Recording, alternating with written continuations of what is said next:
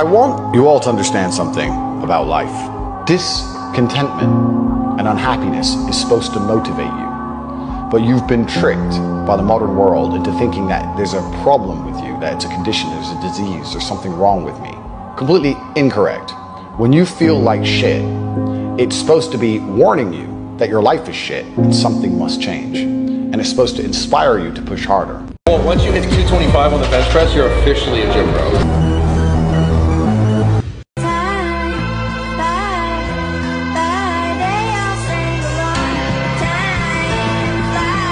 Too busy. Sure you are. That's a lie.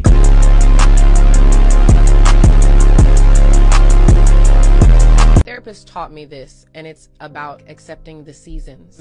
Weather can never be the same. That's just not how the world works. Can never rain all day, every day, like we'd flood. That's just not how the world works. So maybe you're in a season, but the weather always has to change. What can you be learning? What can you be doing in this season? Because it's definitely not going to change if you're not figuring out what lesson you need to have in this season. You know what I'm saying? So really, the goal is to figure out how to get out of it. If it never rained, the plant's not growing. Wow. But nobody likes the rain. It's not giving. Some people love it, though. Some people find a way to be happy in the rain. So what are you doing in the rain? Are you just standing there? There's a way out of it. The cloud will pass over. You have to make the decision to finally move forward. Because I'm sick of hearing about it. I hear a lot of people say that they want it. I hear a lot of people say that they're willing to do whatever it takes to make it happen. But when it gets hard and when it gets tough, you cut corners. And that's what you get in life. That's why you're at where you're at. That's why you're clinging to the edge of the dominance hierarchy of life. Because you have accepted less for yourself than what God in this universe intended for you. See, you already have enough. You've never been broken, and you're operating perfectly the way that you were designed. You just have to go through and start reframing what this is all about. No one is going to come and save you in life. This is what you have to realize. This is the great discipline that we all want. It's already inside of us. It's already inside of you. From here on out, you have to make a promise. You have to look the man in the mirror.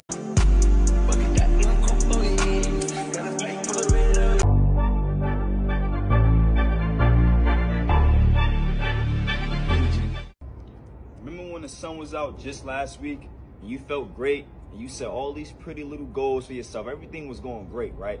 Fast forward a week later, the temperatures dropped, it became a little gloomy, ain't no sun no more.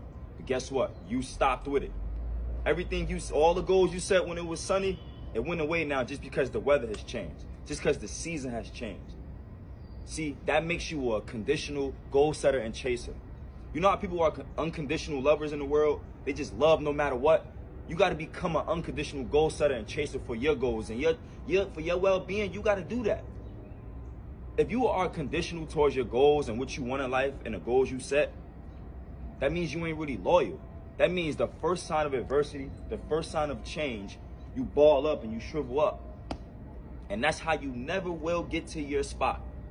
The spot that's tailor-made for you, you will never get there because you are conditional rather than unconditional.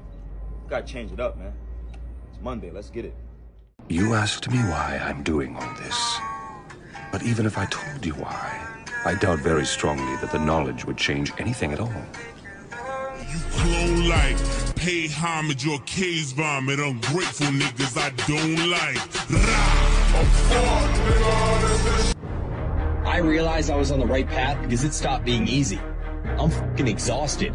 I'm tired as but I'm not gonna complain because I asked for this shit. So I'm gonna smile with tired fucking eyes and realize that everything I'm doing on a daily basis is for a fucking reason. So you do feel something for me. And people say my charm is fake.